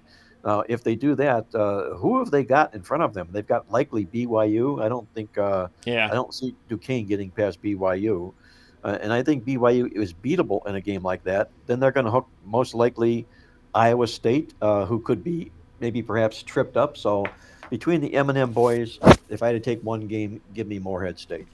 I like it. Morehead State along with possibly McNeese State. Yeah, I like it. All right. Andy, what do you got here for us as far as 7 seed or lower all the way to the Final 4? Well, it's a team that has drawn some support in the betting markets because they opened up as an underdog and are now a very slight favorite. That's Drake. Oh, yeah, baby. That's my team. Yeah. I'm looking for them to get by Washington State, and they most likely will be matched up with in-state rival Iowa State. Now, the second year in a row that Drake has made the tournament by winning the MVC tournament. So I would think that there'll be a lot of emotion, and the game is being played in Omaha, so both teams should be very well represented in that regional site. And I think that most of the fans, well, I don't know, Iowa State travels well, but I think Drake will also. But most of the fans from the other teams that might be around for the other part of the game, if part of the doubleheader, will be cheering for the underdog Drake team if indeed they make it. Then they would most likely have to play. Oh, I don't know. I guess I have Auburn advancing out of the top part of that bracket, who I have going further, but they could be facing UConn as well. That might be a team. It's going to be very difficult. But again, all these teams we're picking, if you're a 7 seed or lower, are going to have to beat some, 1 or 2 seeds most likely to get there. Yeah. So I'll have Drake being my long shot to make it. All right, Andy. Yes, Drake. I might have a mistake here, but I'm looking at the ratings. The seedings, Washington State is a 7 and Drake is a 10? Yep. I thought we were looking just at 7 seeds. No. 7 seeds or lower. Or lower. Well, you can, or higher. I mean, everybody's different. I like to say worse. 7 or worse. Yeah, 7 or worse. Yeah, worse or better is clear. Yeah. Okay. They won't say that on national TV, though, so that's why we go with... then I would never say that. Yeah, but well, do you go ahead, Jim? Do you have someone 7 or worse that will make the Final Four? With both Drake and Washington State. In other words, 7 or higher rated number-wise. Yeah, or lower rated. Yes. Okay. We want a lower rated team. Yes, or a higher numerically higher number seed. Numerically higher number seed.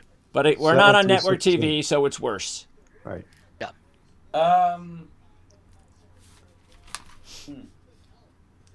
I would, yeah. Because it's going to happen, Jim. So some team's going to make the run. It's definitely going to happen. Moorhead, I like it. Drake, I like it. But you're looking at the second rounds. You're not liking it as much. But you've got NC State. You have James Madison. Grand Canyon. I mean, Grand Canyon. By that first game. Hey, maybe Michigan State knocks off North Carolina. Maybe it helps, so they don't have to knock them off. Michigan State has to beat Mississippi State first. True. That is not easy. And you got Oregon, but you said, they're going to face Creighton next, so that's not good. No. So, I mean, you got... Colorado's a 10 seed. We give Colorado a chance because we like both Colorado and Colorado State. We all sort of favored that. But Colorado's facing Florida. Yeah, that's nothing. They can get by Florida. I like these teams coming off these play-in games because they have that. I mentioned before why. Yeah. So yeah. So no specific team that just tickles your fancy. Well, the thing is, we've already talked about them. All right, there you go. I mean, that's we got Oregon, which is. Again, we're going to run into Creighton, that's somebody. You're going to have to be somebody that's tougher than you. That's it. That's part of the game. St. Peter's, we talked about that. Yep. Colorado State, we talked about that. We've talked about all these teams pretty much at this point. You could look, you want to look at something. I love the coach at Oakland. Okay? This is a 14 seed playing Kentucky. Kentucky can... Oakland. A mess. They have talent. However, Jim, did you freeze?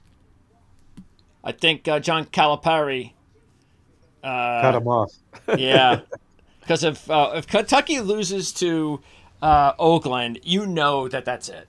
It's time to go. There's just I'd like to hear, by the way, a proposition posted somewhere when they're announcing the Oakland-Kentucky game. How many people will refer to Oakland as being in the state of California? Oh, yeah. That's for sure. Just assuming, as opposed to Michigan, where they are. Yeah, that's a conference I don't think they're at the horizon that they haven't really. I don't think they've done a whole. They're still on the horizon, right? Yes. Yeah, they haven't done very much lately. Is that the same? That Cleveland State they've made some noise in recent In the years. past. Yeah, I think that's Wisconsin, Milwaukee, Wisconsin, Green Bay. Yeah. Yep. So, all right. That was in John Mackey years for Cleveland State. Right? All right. So until we get Jim back, You mean was it Mouse McFadden? Was that Mouse the name? McFadden, exactly.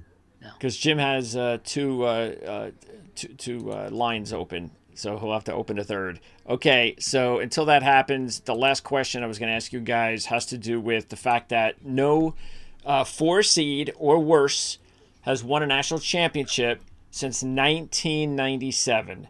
And that was Arizona as a 4 seed. That's just amazing to think about with all the upsets and everybody talks about March Madness and crazy things happening. And a 4 seed or worse has not won since 1997. So it's a big difference between winning early in the rounds as opposed to winning the whole thing. Arizona was able to do it. So what do you think? 4 seed or worse, winning it all. Mark, who do you feel most confident with? Well, the 4 seed or worse. Do you have any of them right now in your bracket in the Final Four? No. Okay. But I have them in an Elite 8. Okay. Okay. I'm talking about Auburn and Duke. And I think just given the fact that if Duke were to get there, and I think their season was cut short. They were playing some pretty good basketball, and then suddenly it seemed like they went on vacation.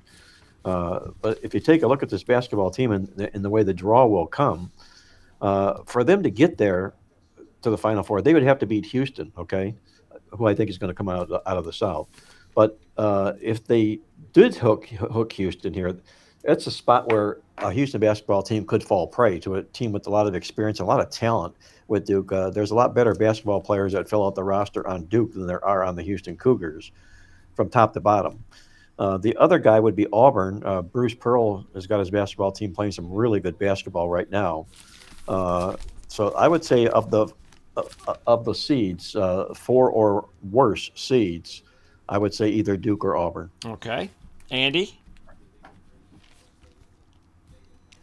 I liked Auburn the other day to win the title when we did the Monday get together, and I'm sticking with Auburn. Part of it is they're just a very good team, extremely well balanced, ranked very highly as a number 4, as not the number 4 seed in a region, but against number 4 seed in the country, top 4 team, and a lot of the Ken Palm and other ratings that are well respected.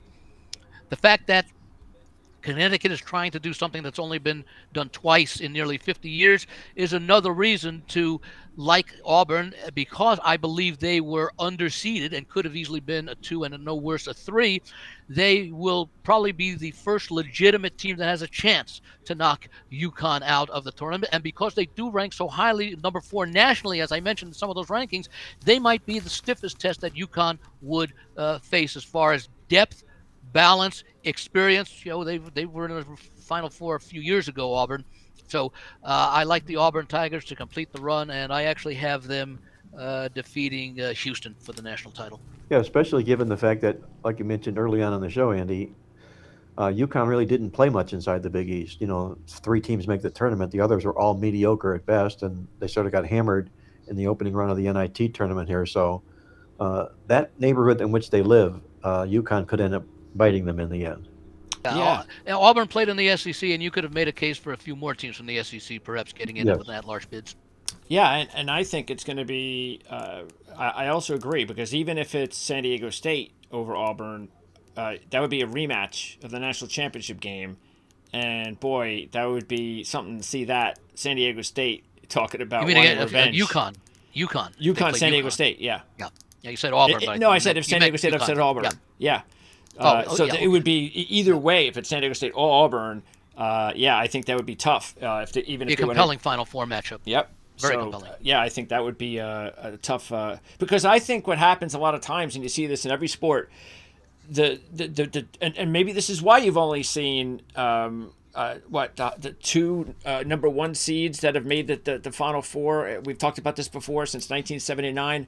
The number 1 seed teams to make the Final Four in each tournament. It was done, if you take a look at it, if it was done, let's see, none 4 times. And by the way, that was, I believe, that happened last year. Yeah, right. We didn't have a number 1 seed make it, did we? In the Final Four last year. The fact that the averages is the only one could have been Connecticut, but they were, I think, were number 4 seed last year. The other 3 certainly weren't number 1 seed. Yeah. So 35 times since 1979, you've had either 1 or 2 teams number 1 seeds make it.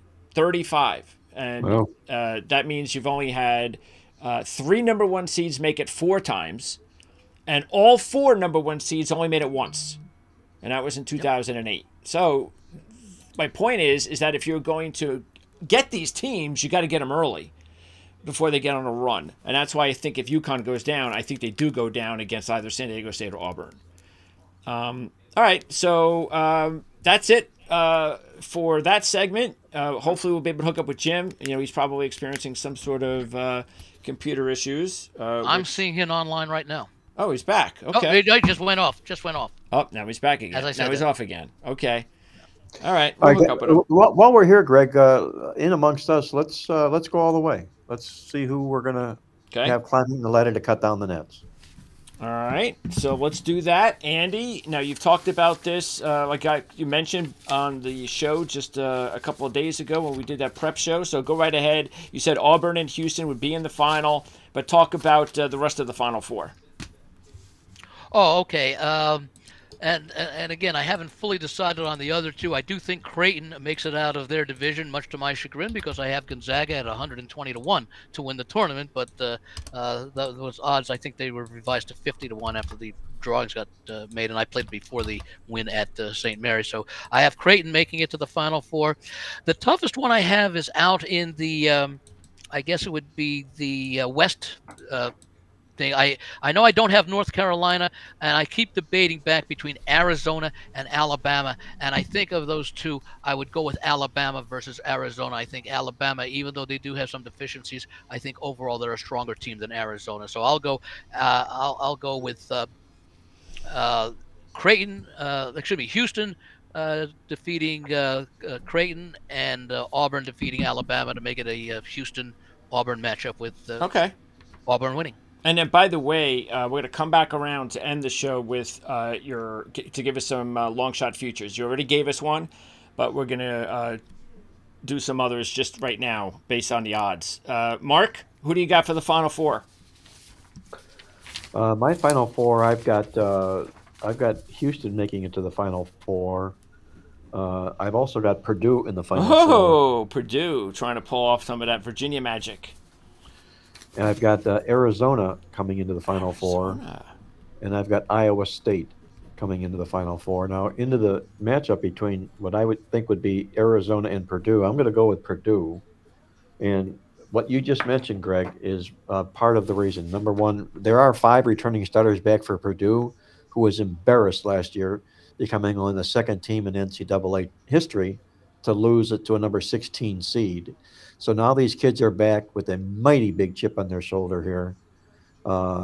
And just like Virginia did the first year it ever happened, what did Virginia do the following year? Yep. They won the whole shebang. And I think this Purdue basketball team is not only deep with experience. I like the job that Matt Painter did in the offseason in the transfer portal. He brought in some sharpshooters to fill in around all this talent that he's got here. So it's not just Zach Edey in the middle. I think Purdue ends up doing what Virginia did, and they come back and they wipe the mustard off their face and they cut down the nets. Yeah, the only thing until you have Purdue beating Arizona. Yes, I do. Okay. Yeah, the only thing that and I don't think Purdue's going to do that, but what I would say is myself, all they have to do is get to the Sweet 16 even, and I'll probably look at them a little bit differently because I think that is going to be important. How do they – not the first round game, of course, but that second round game when they have to take on who would they take on? Utah State even or TCU. I'm not saying that's going to be a major matchup, but I want to see how they play in that game. And if they survive that, then they may start getting more dangerous because then they'll start getting confident. My only concern about Purdue is I'm thinking I'm from Missouri. I lived in Arkansas, so it's close enough. They have to show me.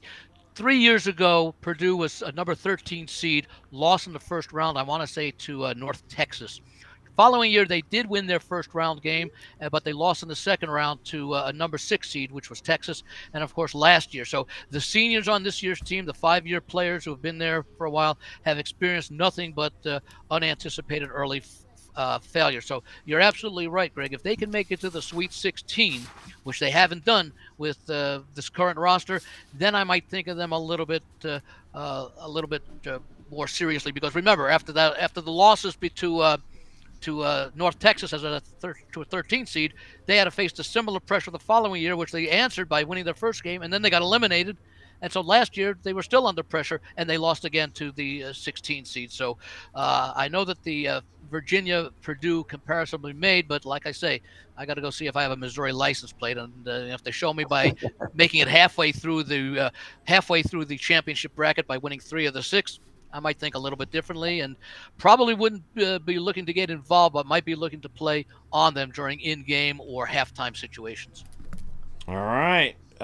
So, Jim, are you not able to chime in yet? Guess not. Okay. So unless he's muted. Yeah, he hasn't been able to figure it out. So I'll throw in my Final Four. I only have one top seed in. That's North Carolina. I'm gonna ride San Diego State again. I think San Diego State is gonna be a dangerous, because I'm gonna put one of those Mountain West Conference teams in the final, and so I'm gonna do San Diego State. I think they get their revenge on UConn. The thing that I'm troubled with Auburn, and I think Bruce Pearl's great for the sport. I'd love to see them go on a run, but they haven't beaten anybody this year outside their conference. That concerns me a little bit. They don't have a superstar on the team. That concerns me a little bit. But we know how deep they are. We know how talented they are. But I think one team from the Mountain West is making a run. And then I'm taking NC State all the way to the Final Four. So that's going to be my long shot team, even though San Diego State's still considered a little bit of a long shot, but not as much as NC State. And Creighton. I'm putting Creighton in because I have to put one of those teams from the Big East, because those 3 teams are really solid, and I think Creighton could be the best of the 3. So, but I'm going to go ahead and I'll take North Carolina to win it all on my bracket, because I'm not going to try to go too crazy. But there are those other teams out there that I've mentioned. Who would they be facing in the Final Four of your Final Four? Would it be a rematch with NC State, or is that a different region? No, that would be a different region, unfortunately. So that would be San Diego State. They'd have to beat San Diego State. Okay. And then it would be Creighton over NC State. But yeah, how crazy would that be? I think that'd be great for college basketball to see North Carolina and NC State in the championship game. In a quick rematch. In a quick rematch after NC State beat them.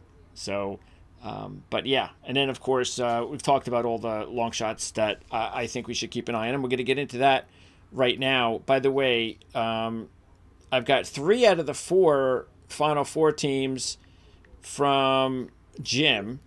He's given us Connecticut, Houston. So he's chalked there, but then he's going with your McNeese team. McNeese, I love it. I don't think the NCAA probably would like, or LSU would probably like McNeese in it. That'll bring back some memories with Will Wade. Will Wade. Yeah. And North Carolina. So Jim is going to try to accomplish something that hasn't been done very often. Only 4 times in the history of the tournament has 3 number 1 seeds made the Final Four. And Jim believes that it's going to happen this year.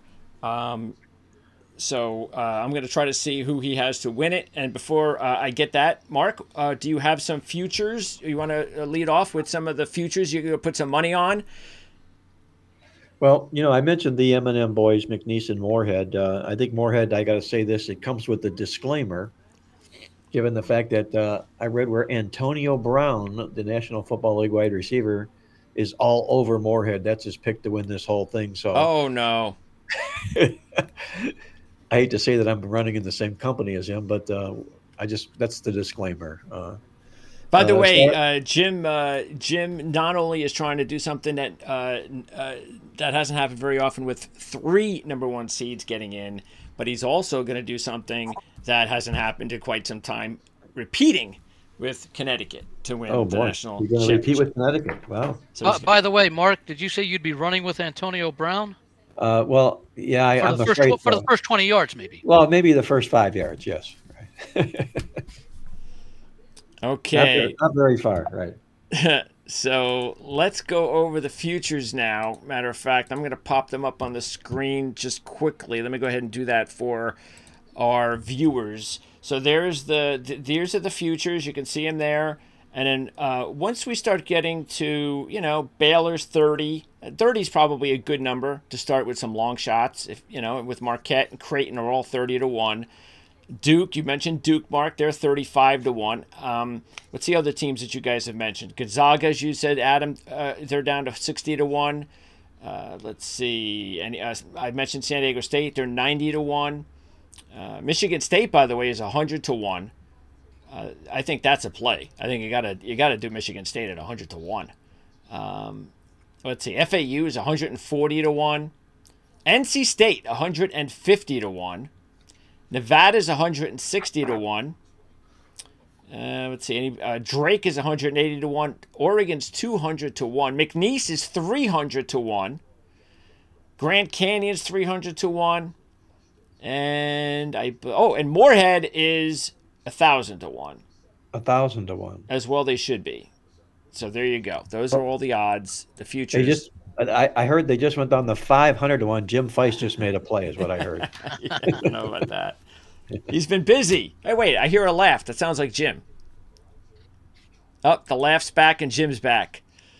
All right. If you'd like San Diego State to get back there, and you're looking at all these futures there, I think in that same realm, that same way of thinking, you have to look at Florida Atlantic. This is a basketball team that did it last year, much like San Diego State did. They got everybody back this year, a lot of experience, a lot of talent. And what are they, 200 to 1 you mentioned, Greg? FAU? Yes. 140 to 1. 140 to 1. Yeah. Well, if Connecticut trips up, maybe it might happen at that juncture. Who knows? Well, again, that's to win it all. So, yeah. And the only thing that stinks about when you get these long shots is you're like, well, I can hedge my bet, but you really can't. The only way you can hedge your... They're going to be underdogs. Yeah, the Big only money way... on underdogs. Yeah, the only way you can hedge your bet is if they hopefully get off to a lead in the game. In-game.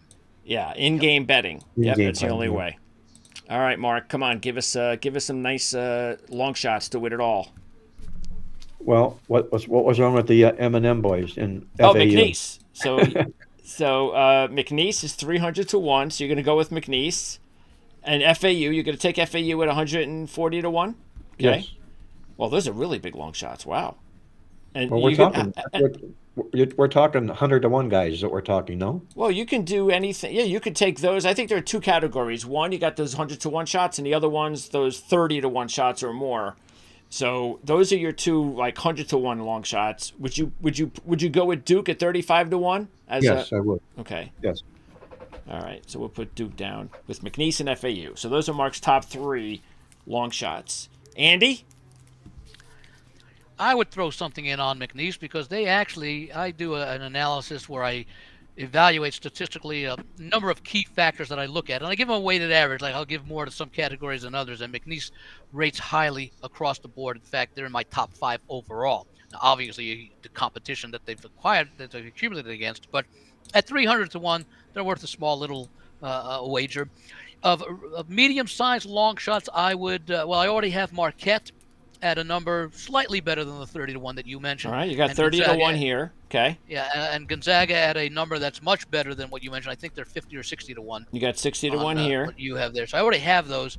So if I'm looking at something in between those, I think Florida Atlantic works very nicely, again, because they would be facing Connecticut, and they at least watched them last year, scouting them for a potential matchup in the championship game last year.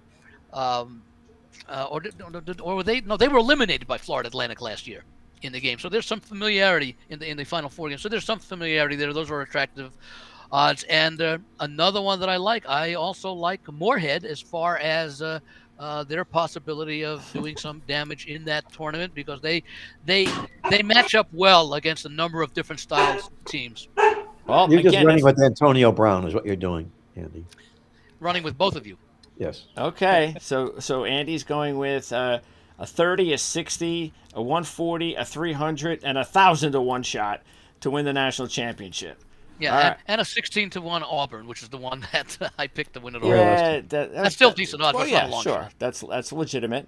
Although again, roll it over. Start with the 100 and roll it over, and you'll probably do better than that, because they would be underdog. Well, I can't say that they would be. 16-1 might actually not bad, because again, they ranked very highly, so they might actually be favored against some of the teams they might meet in the it would be favorite rounds past them. Maybe the only team maybe the only teams they wouldn't be favored would be Purdue and Houston, if both of those teams reach the Final Four. All right, now that Jim's back, it's a long shot time for Jim Feist. What do you got? Give us some long shots, Jim. Well, I got to start with McNeese because I have them in the Final Four. I love the McNeese. You guys are great. Go there. I'm going to make some money this tournament. Let's do it.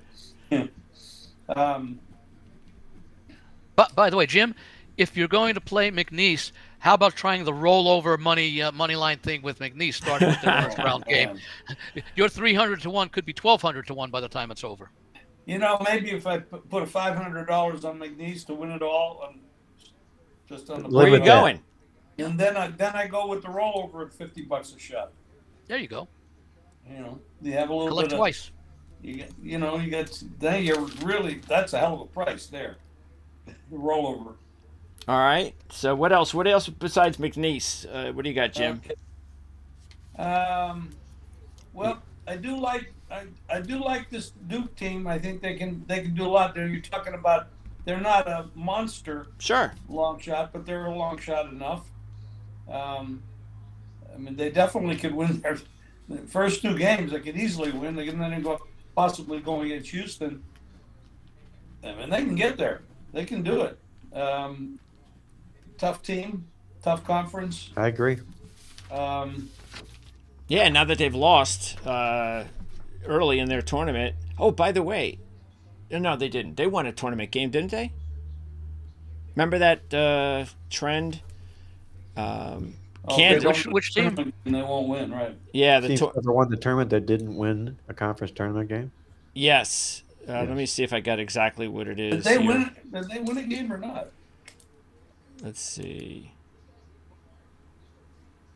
It's here somewhere. I'm pretty sure they did. I think Kansas lost their first game, right? Well, not that anybody's picking Kansas now. So. No, they've been going bad for a while. Which team are you thinking about now? Team that lost? The Duke. That did not win a... Duke. Well, one of the years they won it? Well, yeah, because no team has ever won a national championship after losing their first conference tournament game. Didn't matter where it was. If it's their first game in a conference tournament, they lose it. They've never won a national championship. So did Duke lose their first game? Did you guys look that up? Oh, you mean this year? Yeah, in the ACC tournament. I don't believe they lost. Because they lost to who in the tournament? Who did they lose to? NC State, right? Was it NC State? No, yeah, was it? Who did Duke lose to? Let's see. Duke, NC State beat Virginia, and then North Carolina. Did they beat Duke? I'll have to look that up. Let me look that up. All right. Duke in the ACC did lose their first game. Their last regular season game was when they lost to North Carolina, and then their first conference game was NC State on the 14th. They lost by 5. It was NC State. Okay, there you go. So they would be. But hey, the way things are going right now, Jim's got all sorts of trend breakers with 3 number 1 seeds in the tournament, with a back-to-back champion winning the tournament. Why not put Duke in there? Yeah. Well, put Duke in there to break that trend. The first team ever to win their first conference tournament game. The only constant is change, right? Absolutely. Well, especially if you live long enough. for 40-something years, a number 16 had never beaten a number 1. Now it's happened twice in 6 years. There you go. So There you go. nothing can last forever. All right, so is that it, Jim? That's you got the big one, McNeese State, and then you have the average one in Duke. Any others? I said a couple of weeks ago when we did this that there were probably between 25 and 35 teams that could win this. Absolutely. And so when you're talking about long shots, there's 4 number 1 seeds. Everybody else is a long shot. Yeah, I don't know about that. So they're number 2s. Take out the 1s and the 2s and the 3s and the 4s. How many teams are above that? Which is what we did before. Anything above a 4. Yeah, there's lots of teams that can do that. I mean, what would you put your money on? Your money. Which I do all the time. Absolutely. Yeah, don't be telling us next week. Oh yeah, I had them. They're looking pretty good right now. Well, you didn't say that last week, Jim. Yeah, but I don't bet. I'm not that big of a future player. I mean, I have some. Yeah, futures. you don't put that in too much. I'm a per game guy. Okay. It's like I got. Well, you got 2 of them. I have UAB plus the points over San Diego State. I have BYU. No, I don't. So you already have some money line plays in the first round. Mostly point spread because these are dogs. Do you have any money line plays? Let me look down the sheet. Yeah, look at that. I'll give my final 4. I mean, my 4, because I actually have 1 long shot per region. I'm going to go with Creighton 30-1. I'm going to go with San Diego State 90-1, Michigan State 100-1, and North Carolina State 150-1. I was just going to mention that if you go with coaches, Michigan State 100-1 is really good under Tom Izzo. I mean, are there any better coaches than Tom Izzo? Not too many. He made there maybe some equal. How has he done the last 3 years? Don't have that in front of me. I don't think he's the same guy he was a while ago. Nobody. And if you go with experience, with good solid experience as coaches, Gonzaga with Mark Few, it's been 20-something years. Oh yeah, absolutely. They've made the tournament. So yeah, and they're attractively priced right now as well. So if you play the coaches and/or experience angle, those two. Look, Michigan State, they're second, I think, only to Kansas in the number of consecutive tournaments that they've been in. 20-something. Yeah, after you talked about this a couple weeks ago, I mean, I put money on Gonzaga at 70-1. I didn't get you 120-1, but 70-1, which is pretty much what they are right now, almost, is still a great number for a program like Gonzaga. That was probably right after. It was probably right after they beat St. Mary's, and maybe even after they lost to St. Mary's in the conference tournament, but before the brackets were known. All right. 70-1. Did you have you talked about who I bet? Yes. Long Beach. These are dogs, so I'm not really playing money lines with these big dogs. But I got Long Beach plus the 21.5. Hold on a second here. Yeah, but I think the ones that make sense though are the questions that we asked at the beginning, and you did pick. You said you like both St. Peter's and Long Beach State as a potential. Definitely. Yeah. So definitely potentials. What are those money lines right now? Yeah, they're not well. They got to be. I bet them. I'm taking the points because sure. I'm not betting the money line on St. Peter's. They got to be at least 3 digits, at least 100-1, probably larger on both of them. Right. If you bet a futures bet, that's a whole different thing. Yeah. So we're talking about straight bets, money line bets, and we're talking about future bets. There's lots of bets. And we've got the link, of course, in the description for everybody to check out. It'll show you how to check out the packages that are available at playbooksports.com for Jim, for Mark, and then, of course, the Logical Approach website link. Everything's in the description area.